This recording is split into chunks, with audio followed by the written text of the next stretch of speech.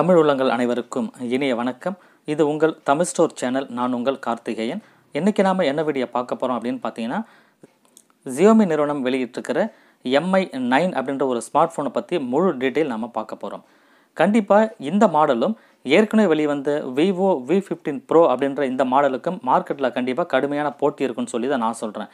என்ன காரணம் அப்படின்னு பார்த்தீங்கன்னா, இரண்டிலுமே கேமராவுக்கு அதிக முக்கியத்துவம் கொடுத்துருக்கிறதா நமக்கு தெரியுது. vivo v15 ப்ரோவை பொறுத்த வரைக்கும் selfie camera, pop-up selfie camera 32 mega பிக்சலில் கொடுத்துருந்தாங்க.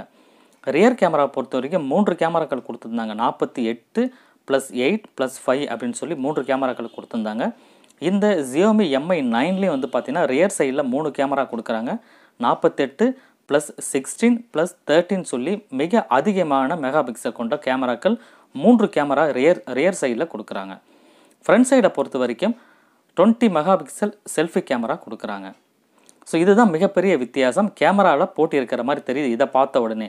அதே போல் டிஸ்பிளேலையும் 2 பேருமே ஒரே அளவில் தான் கொடுத்துருக்காங்க. 6.39 இன்ச்சஸ் டிஸ்பிளே 2 பேருமே கொடுத்துருக்காங்க. கண்டிப்பாக இது கடுமையான போட்டியாக இருக்கும். ப்ரைஸில் எந்த அளவுக்கு இருக்குன்றது பின்னாடி நான் உங்களுக்கு சொல்கிறேன். இப்போ நம்ம பார்க்குறது எல்லாமே Xiaomi Mi9 அப்படின்ற இந்த மாடலை பொறுத்த வரைக்கும் சிறப்பம்சங்கள்லாம் என்னென்ன இருக்குன்னு சொல்லி இப்போ நம்ம பார்க்கலாம். ஃபஸ்ட்டு டிஸ்பிளே பொறுத்த வரைக்கும் நான் ஏற்கனவே சொன்ன மாதிரி 6.39 இன்ச்சஸ் ஃபுல் ஹெச்டி டிஸ்பிளே இதில் கொடுத்துருக்காங்க. அது இல்லாமல் என் டிஸ்பிளே ஃபிங்கர் பிரிண்ட் ஸ்கேனர் இதில் இருக்குது. ரியர் சைடில் ஃபிங்கர் பிரிண்ட் ஸ்கேனர் கிடையாது. அதனால் டிஸ்பிளேயில் இதில் கொடுத்துருக்காங்க. அதனால் பார்க்குறதுக்கு ரொம்ப நல்லா இருக்கும். யூஸ் பண்ணுறது ரொம்ப ஃபாஸ்ட்டாகவே இது இருக்கும் கண்டிப்பாக. அடுத்ததாக இதில் கார்னிங் கொரில்லா கிளாஸும் இதில் யூஸ் பண்ணியிருக்காங்க. ரேமை பொறுத்த வரைக்கும் 2 வேரியண்ட்டில் கொடுத்துருக்காங்க. 6GB 8GBன்னு சொல்லி 2 வேரியண்ட்டில் ரேமும் 128GB வந்து இன்பில்ட் மெமரி கொடுத்துருக்காங்க இதில். ஸோ இரண்டுமே வந்து பார்த்திங்கன்னா மிக அதிகமான அளவு இருக்கிறதுனால இது கண்டிப்பாக பர்ஃபார்மன்ஸில் ரொம்ப நல்லாவே வரும்னு சொல்லி நம்பலாம்.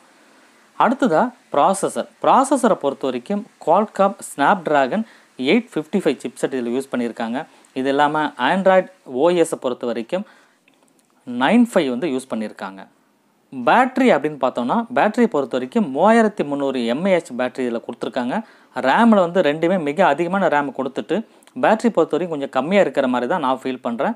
இது எந்த அளவுக்கு இருக்குன்னு தெரியல. விவோவில் வந்து பார்த்தீங்கன்னா 3700 கொடுத்துருந்தாங்க. கண்டிப்பாக இது ஒரு நாளைக்கு நிற்கக்கூடிய பேட்டரி தான். இன்னும் கொஞ்சம் அதிகமாக கொடுத்துருந்தா அட்லீஸ்ட் வந்து 4000 mAh கொடுத்துருந்தாங்கன்னா இன்னும் கொஞ்சம் பெட்டராக இருக்குன்றது என்னுடைய சஜஷன். அடுத்ததாக என்னோட ப்ரைஸ் அப்படின்னு சொல்லி பார்க்கலாம். ப்ரைஸை பொறுத்த வரைக்கும் இந்திய மதிப்பில் 6GB ரேம் கொண்ட மொபைல் 32,000 அப்படின்னு சொல்லியிருக்காங்க.